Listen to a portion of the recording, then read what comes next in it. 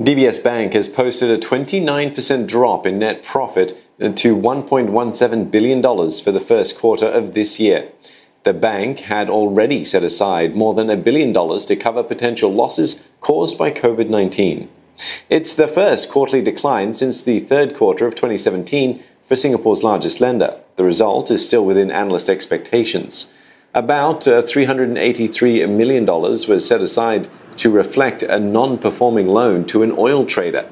On the flip side, total income rose to more than $4 billion for the first time, a 13% increase on year.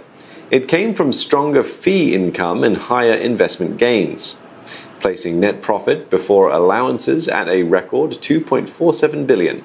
Net interest margin, a measure of profitability, remained stable from the last quarter at 1.86%. DBS expects margins to come under pressure as global interest rates decline. Still, the bank maintains its dividend at 33 cents for the first quarter.